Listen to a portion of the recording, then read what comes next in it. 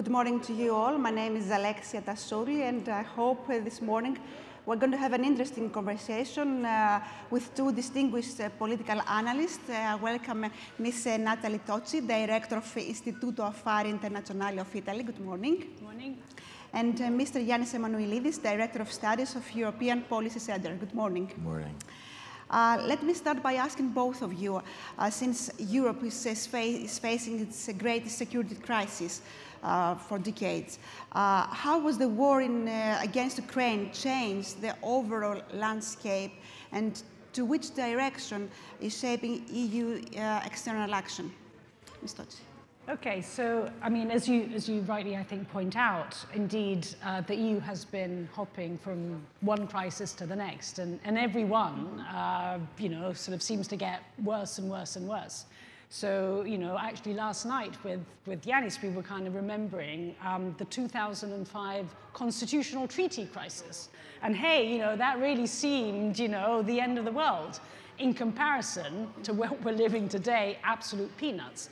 But I think if you take this sequence of crises, right? I mean, if you take the constitutional treaty crisis, the Eurozone crisis, the migration crisis, Brexit, and then pandemic and war, I think what's interesting is that whereas the first crises, so basically, from the constitutional treaty through to the pandemic, the EU was in a real crisis to the extent that it was not using these crises to really make a step change forward. I mean, it was at best muddling through, on the edge of the brink, perhaps never tipping over into the precipice, but never really using the proverbial crisis into an opportunity. And I think that with the pandemic and now with the war, this has changed. I think that both with the pandemic and now with the war in Ukraine, essentially the EU has refound key words that really lie at the heart of the European project. The little magic word of solidarity, now that was completely gone, with the Eurozone crisis, with the migration crisis, and it was definitely refound with the pandemic. The word democracy, which I think we have really rediscovered, our values, we have really rediscovered thanks to Ukraine. So how this is going to kind of project the European Union in future, we see different avenues. The idea of enlargement is living once again. It was dead in the water. The idea of moving forward in terms of asylum policy, again, no progress, and now there is an opportunity.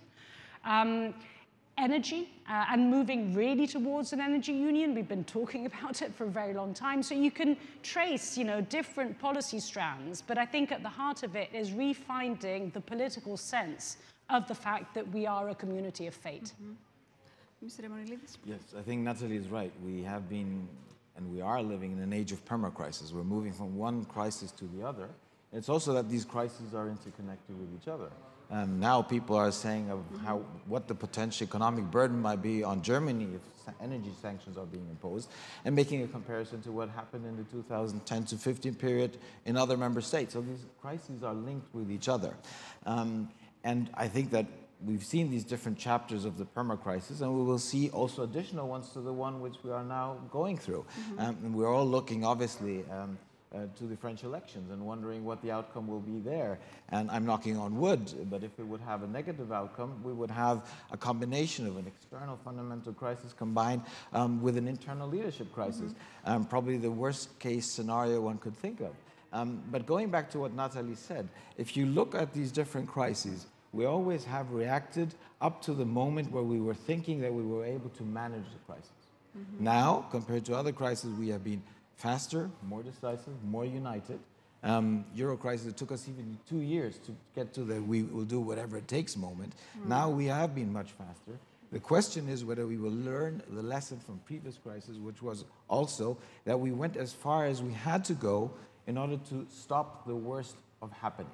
And often we should have gone further. In the Euro crisis, with respect to the migration management crisis, we should have done more. But we stopped. And the question is, will we have the stamina? Will we have the political will in this crisis, which is a watershed moment, which has entered us into a new age. Will we have the political will, the stamina as 27 member states to go further than we have done in previous crises? That means we have a lot of homework to do in the short term. We need to exert pressure on Russia. We need to support Ukraine, but we also have this long-term homework to do with respect to helping to recover and to rebuild Ukraine. We have to rethink enlargement, which Nathalie mentioned. We have to think of strategic autonomy in a different way in terms of our levels of ambition, of creating the right capabilities, but also developing a strategic culture. And I could go on with respect to the list of things we will have to do in the long term. And I wonder whether we will have the political will and stamina to do the things which we will have to be doing. And the last point, I still feel among some people, despite that have gone through the Zeitenwende, to quote the German Chancellor, we're living in this new age, that there are still some people who think that there's some way to get to a status quo ante. It won't be the same as it was before the crisis, but there is some way to get to a situation which will be similar to what it was. And these people have not understood how fundamentally the world has changed. I agree with both of you that the European Union has shown unity to this Ukraine crisis, and the EU member states have thrown several long-standing policies overboard and have taken steps that, under normal circumstances, would have met with strong oppositions with each other. But now, how is the situation likely to develop on the ground from now on, and how the member states of EU are going to react? Are we going to expect additional sanctions to Russia? Are we going to expect any delivery of more weapons to Ukraine? Nathalie? Well, I think the answer to both those questions is definitely yes. And I think, this connects also to the previous panel, which was very interesting. And it reflects, I think, at times, again, going back to the need to really make, really understand that the paradigm has shifted. Often my impression is when we have this discussion about, the cost of economic sanctions, can we really afford to go for an embargo? And the answer to that question is, by definition, relative to what? You can afford something relative to what? Now, if the point of comparison is, well, the cost of sanctions, and therefore more sanctions, compared to the wonderful world ex ante, well, of course you can't afford them. But if the cost of those sanctions is compared to the cost of a war that doesn't stop, then the argument changes completely. I mean, if we accept the premise, which I think we have to accept, otherwise there would be no point even having a sanctions discussion, that sanctions are there in order to stop a war. I mean, that is the instrument that we're deploying alongside the delivery of weapons to support Ukrainian defense to stop a war.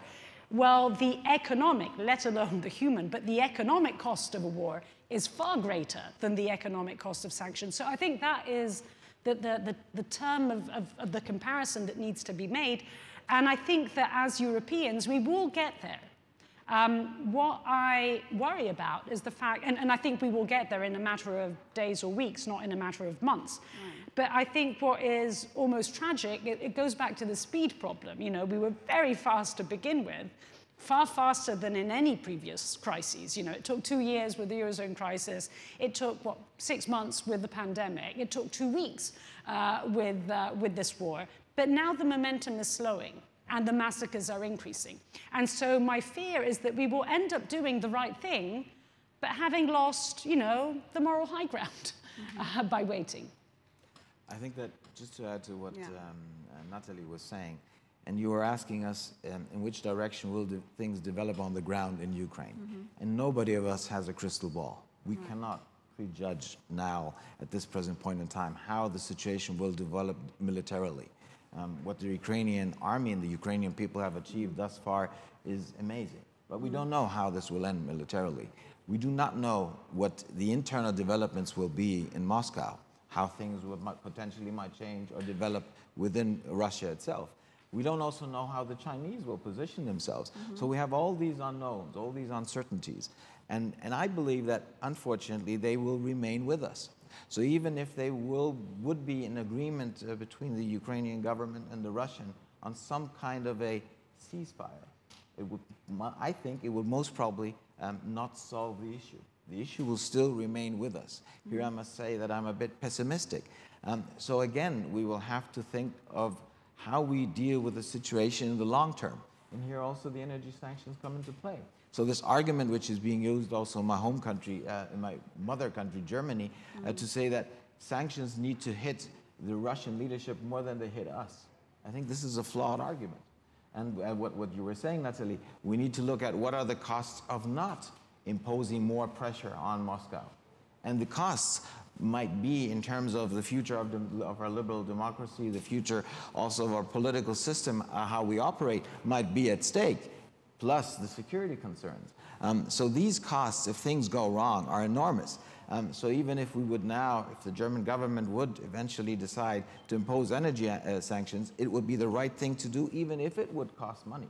But playing for time, which my German government is now doing effectively, I think is the wrong way of doing it. If you look at it from a longer time perspective, and I think we have a longer time perspective in front of us to deal with this crisis. Since you mentioned Germany, how do you think the role of Germany is regarding to Russia? Because Germany and Russia had close economic ties in the past. I mean, I think, you know, and Janis is better placed than myself to answer this question.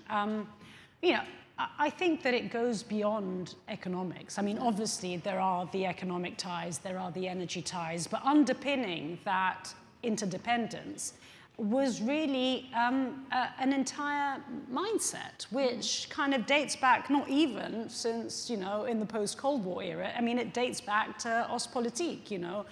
And so, in a sense, kind of coming to the recognition that that has failed, I understand is a big trauma. You know, this is something that an entire class of kind of political leadership has invested in and genuinely believed in. So I don't want to belittle it and simply reduce it to economic interests, because I think that is simply, in a sense, the tip of the iceberg of something much, much bigger that has informed German foreign policy for decades. Do you agree?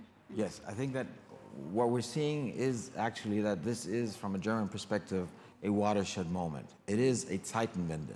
And the fact that 3 days after the invasion of Russia, that the German Chancellor made this speech and also took decision also on his own with a very small circle of people, showed a lot of leadership.